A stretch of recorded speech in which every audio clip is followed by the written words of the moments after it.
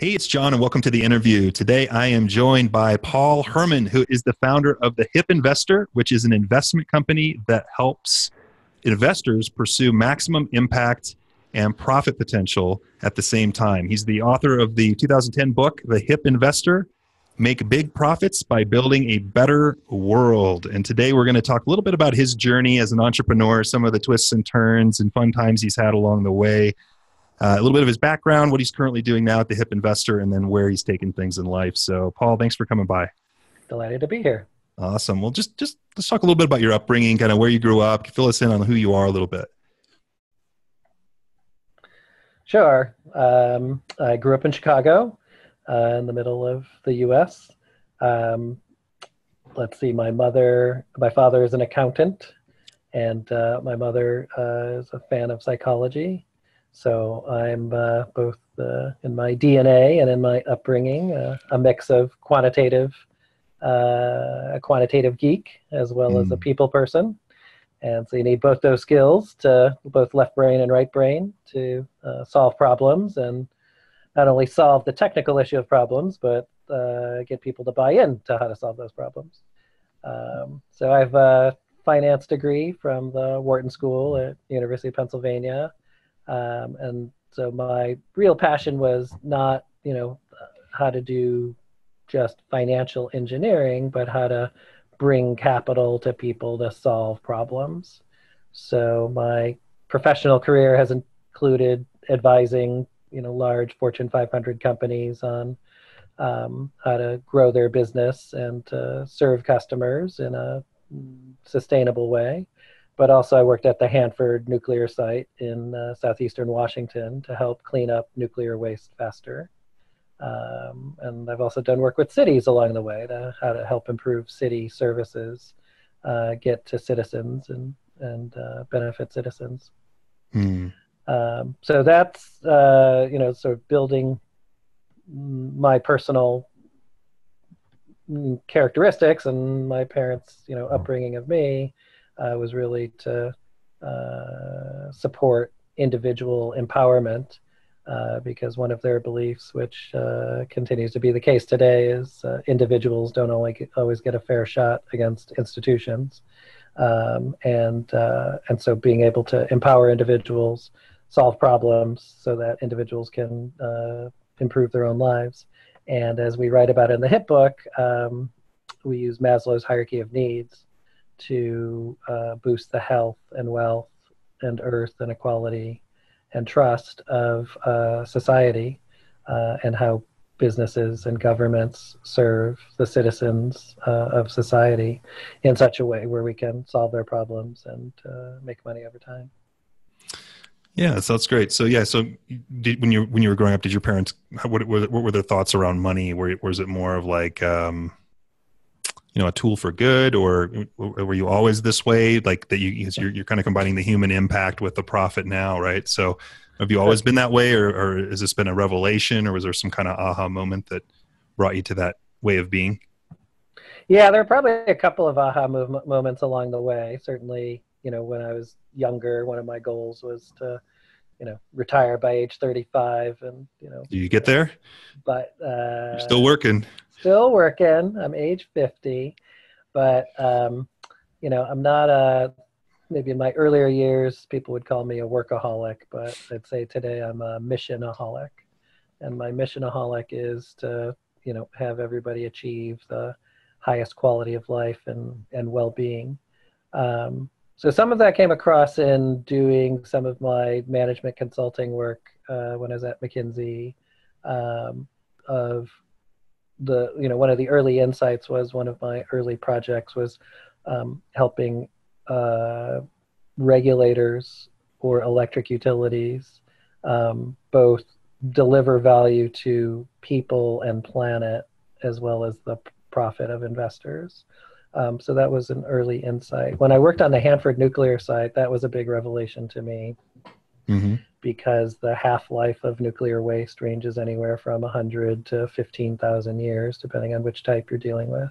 And so that revelation was, these are the real important problems of income inequality and environmental destruction that we could actually solve if we wanted to. So the U.S. built the atomic bomb in 4 years, but since the World War II has ended in 1945, we still have not solved 70 plus years later, the environmental waste created by creating those nuclear materials. So there's a whole systems change that's required across business, social sector, and government to problem solve across sectors, to be a multi-sector person, and to use capital markets to do that. So several aha movements along the way, and one more was in my first business when we built a online financial platform for kids, teens, and parents. We built a system where kids could save their own money, shop with their own money with parental permission, invest and donate. And that's consistent with like child psychology and bringing up kids to have financial literacy. But in the course of doing that and building a business that we grew to 30,000 customers in 3 years, we also had large companies try and steal our intellectual property. So that aha movement of large companies steal from small inventors to benefit their bottom line, that pushed me into the world of social entrepreneurship. And so I worked at Ashoka, which funds thousands of social entrepreneurs around the world, kind of like a nonprofit venture capital fund. And what I saw there was the aha was that investors actually want to invest in solving problems. Entrepreneurs, social entrepreneurs, environmental entrepreneurs actually want to solve those problems. And we don't have to do it as nonprofits. We could do it as for-profits and do good and make money at the same time. Right. Yeah.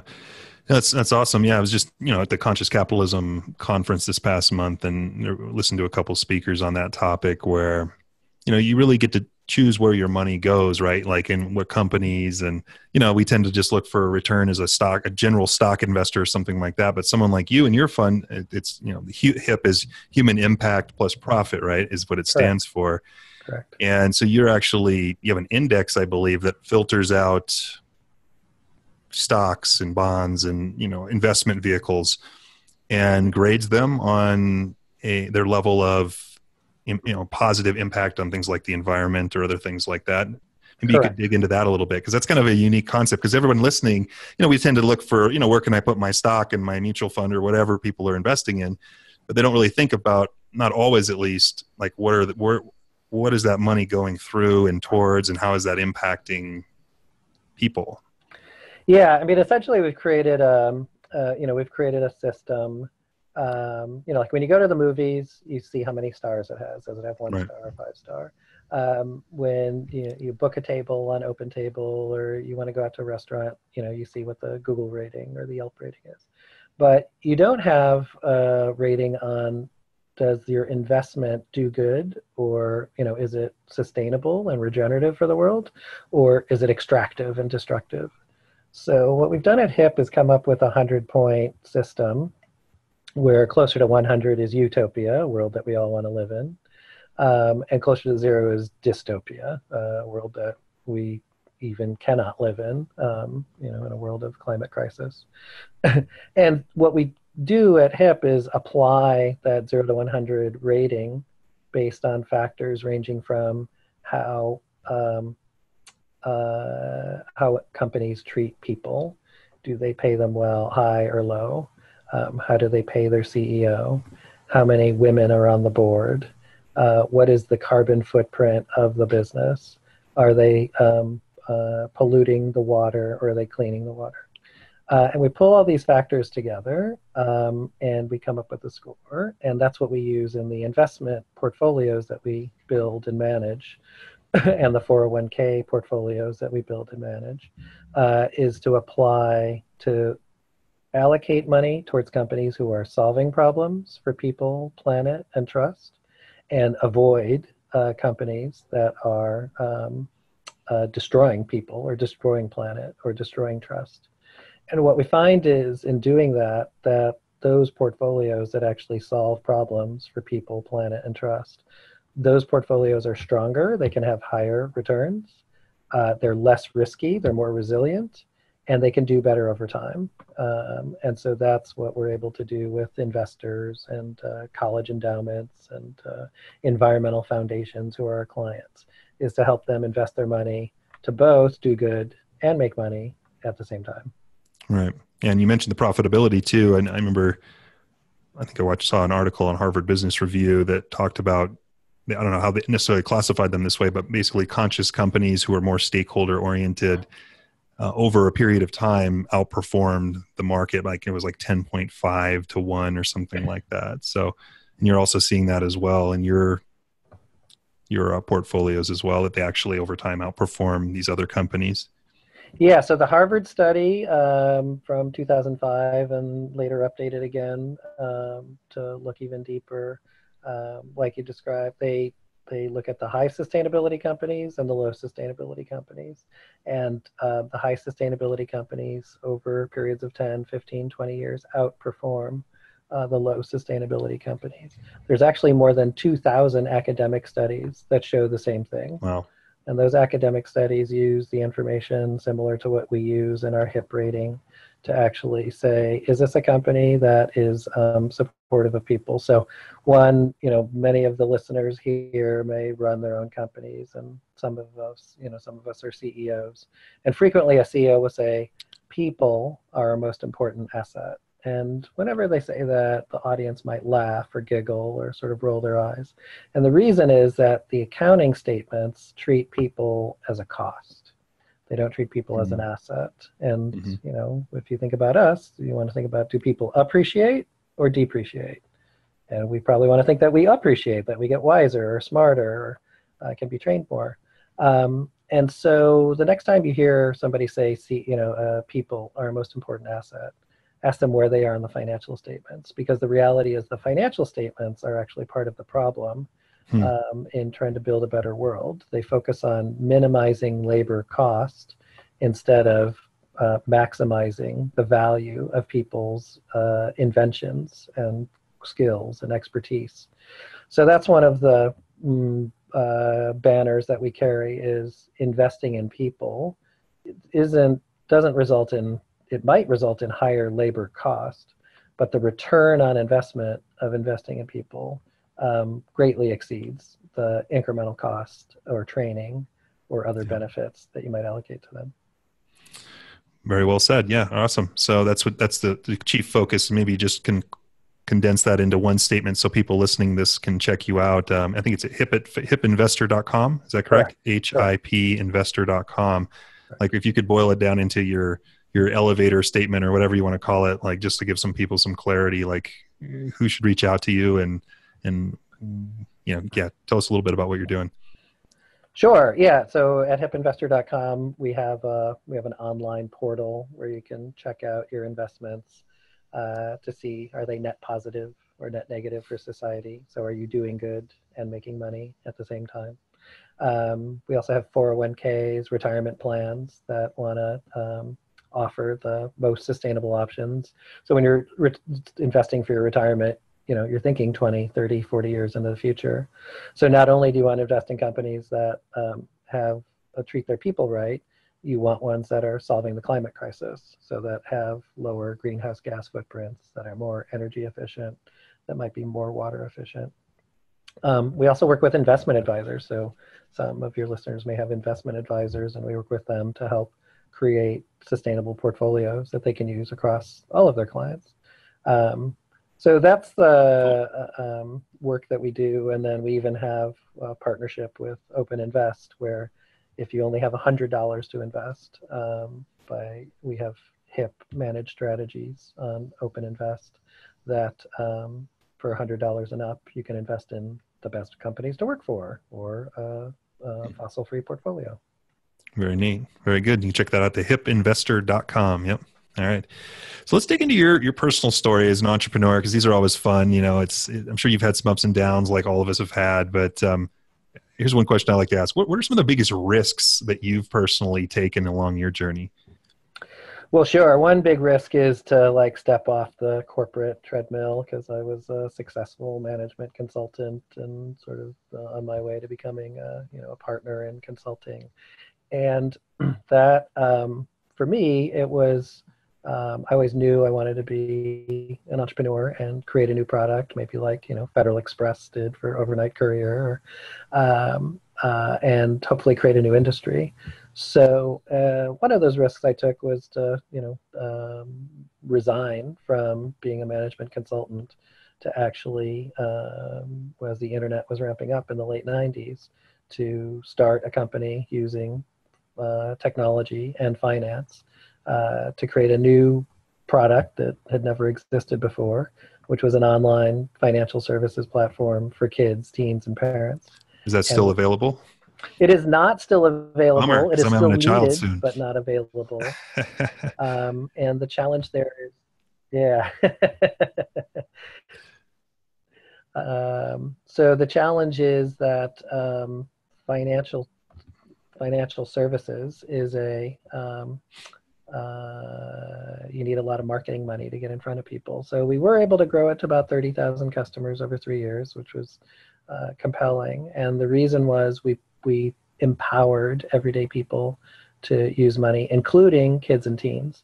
And so one of the risks we took was to take on kids and money, which parents don't always talk to their kids about money. Right. They don't always talk to their kids about sex either. And so that was constructively controversial. And the tools that services that we were delivering were so powerful that even adults signed themselves up as a kid so that they could manage their own buying behavior. So we had like 22, 23-year-old adults saying, "Oh, I want to control my own spending. I want to put in place a gate so that I have to approve my own spending before I do it." So that was one big risk. There's another big risk when I started HIP, after I left working for the founder of eBay, Pierre Midyar, to start a new financial company.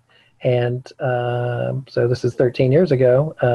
The attraction of doing good 3-year investing still was very early. So whenever you start something new, you need to know, like, not only is it the right product, but is it the right time? And so, how did you know that? Well, you don't. You don't know if it's the right time. And the interesting thing about a new venture is, if you're fortunate, you have some initial customers, but you don't know if you have a mass market of customers. And Right. So what we've been able to navigate over the past 13 years of HIP is having enough customers to continue to grow. But we're not yet an everyday household name like some other brands. So that's I think one interesting lesson is, how big a market do you need? How big a market you want, but how big a market do you need? And what are your strategies for navigating through that? And one of those lessons is like to have at least invent something new every year, to always have a new idea. So I get asked to guest lecture at universities or speak at conferences. And one of the things that I've been able to bring every year is we have some new perspective to bring. And so like the people, where are people on the financial statements? That's one that is memorable. Yeah. A couple of years ago, we started doing sustainability ratings, impact ratings on schools and hospitals and cities, so that we could show, which schools and hospitals are performing well for citizens and everyday people, and which are not, and which are funded and which are not. So I'd say the constant problem solving is helpful. And there's an old Myers-Briggs test, sort of preferences test. And Myers-Briggs has tested several million people in corporate America. And my stress was reduced one day when the result of that were that the people who are problem solvers in any random group might only be 1 out of 10 people.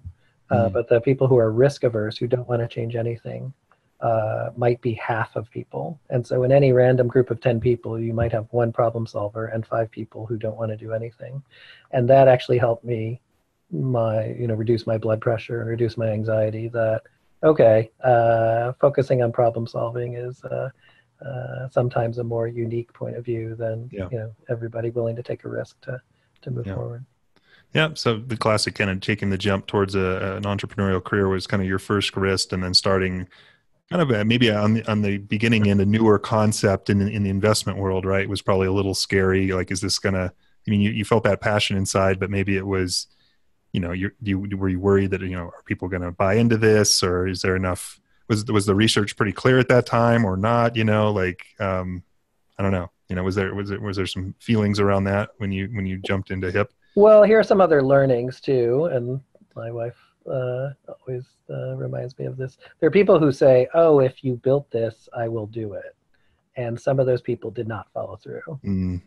And so even like interviews or focus groups, people will say one thing, but they might not do that same thing. So another big lesson is like, you always have to be prepared for the unexpected.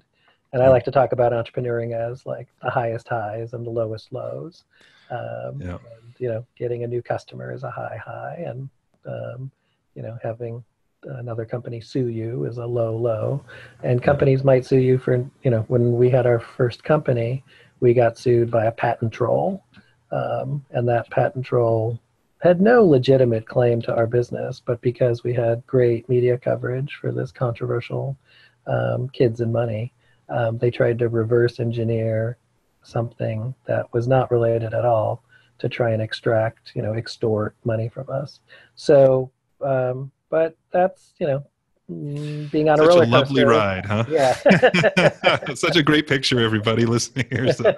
But it's true. Yeah, it's true. So what are some of the biggest mistakes you felt like, maybe one or two mistakes that you feel you've made that looking back, you would give yourself maybe a slap across the face and go, stop that, or like, was there some mistakes like that? I'm sure along the way that you would prefer not happen.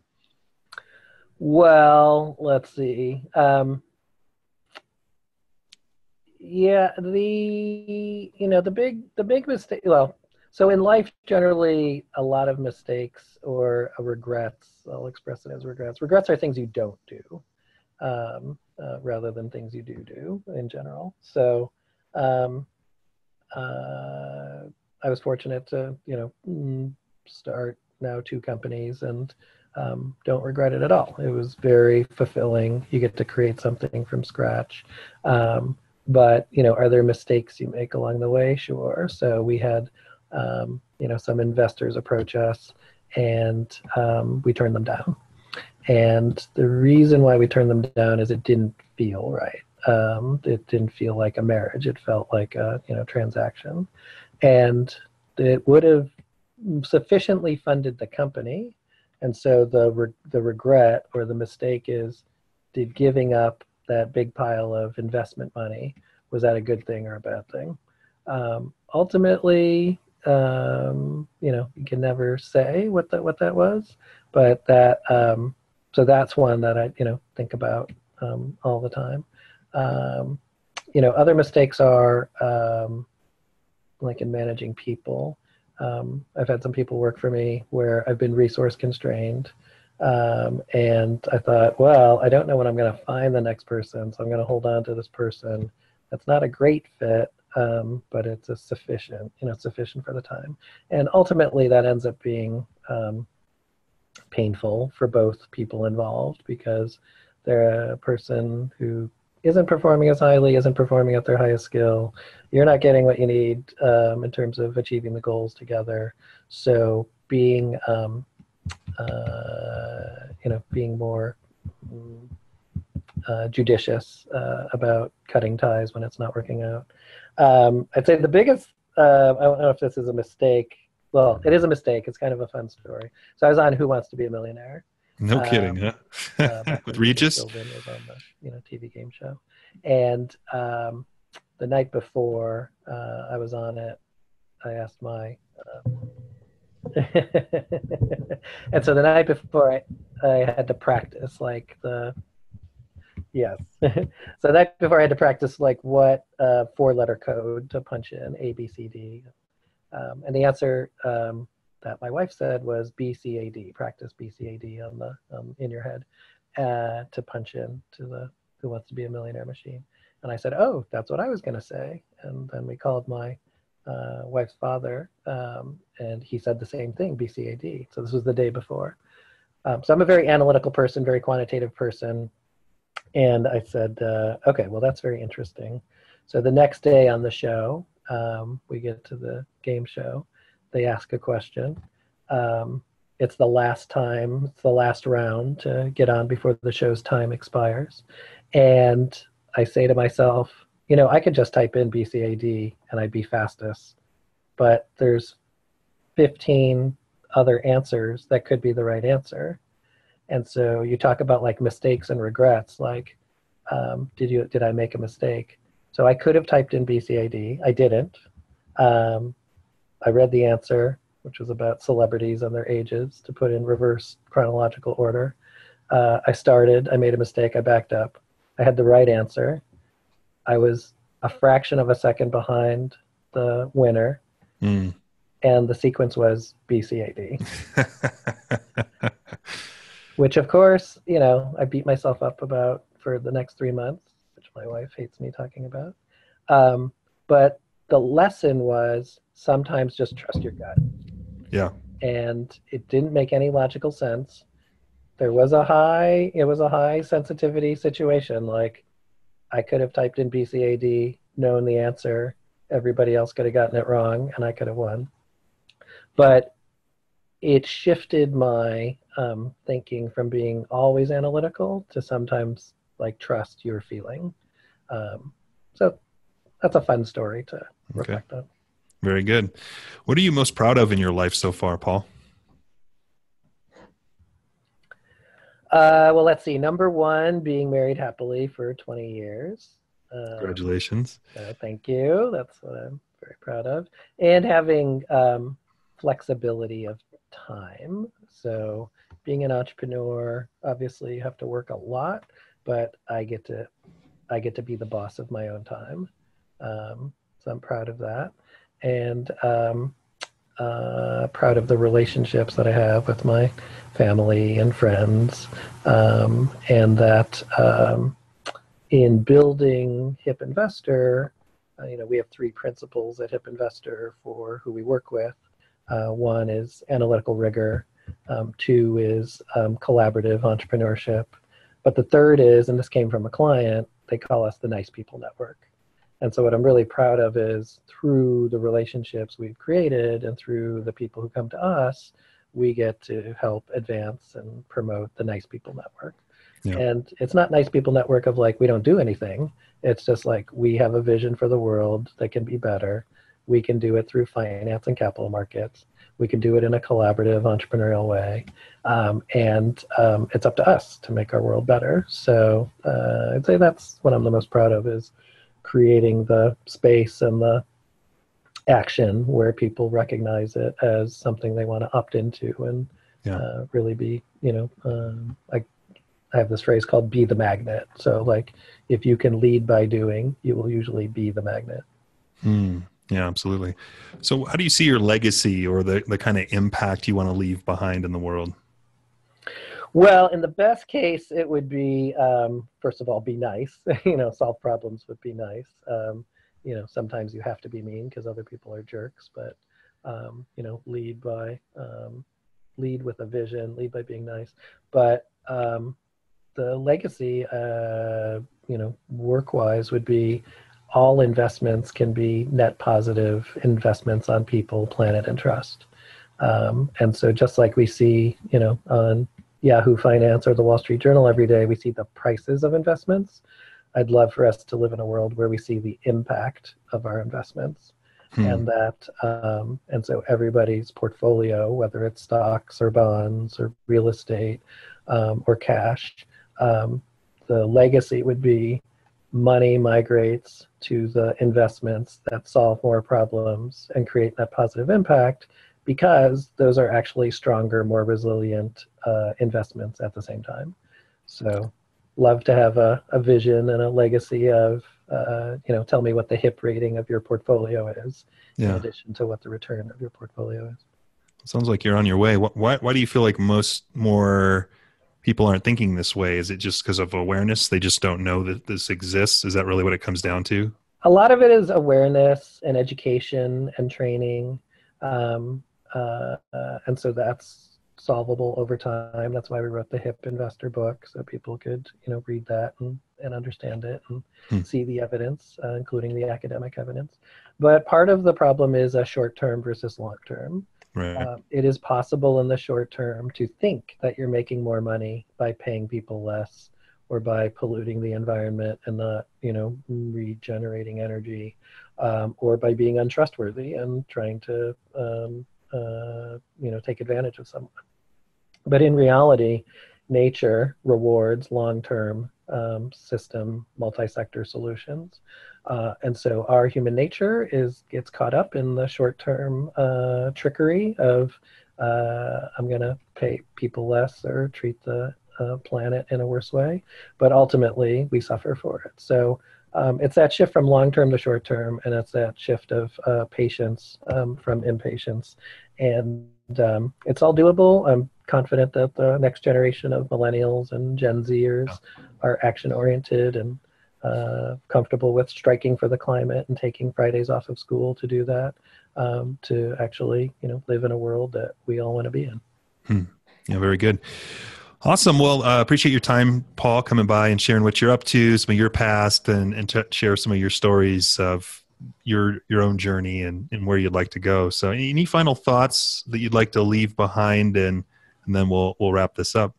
Sure. One, pick a problem in the world you want to solve and focus on it in your life and work. So that would be one. Lead by example, be the magnet. And then just take action towards helping other people succeed, because that will reflect positively on you. You'll be very fulfilled about it. And, when people are at their funeral, what do people say when they get up and talk? They say, did that person help me? Did they help other people? They didn't say, oh, wow, that person made so much money. So the good news is you can do both at the same time. You can, help people, help planet, advance trust, and you can do it in your investment portfolio as well. So I just think if we, think about where we work, how we shop, how we invest, and how we vote, if we are consistent in acting in our own best interest and the best interest of the people around us, then we can all have a fulfilling life. All right, well said. So that's Paul Herman of the HIP Investor. You can check it out over at hipinvestor.com. We'll link that up below the page here on the blog site, as well as the book, the HIP Investor book. You can check that out on Amazon or also on this page. And we'll link you up on LinkedIn and a few other places if anyone wants to reach out to Paul and talk more. So, Paul, thanks so much for your time, and hope everybody listening to this enjoyed this discussion. And we'll catch you on the next one. Take care, everybody.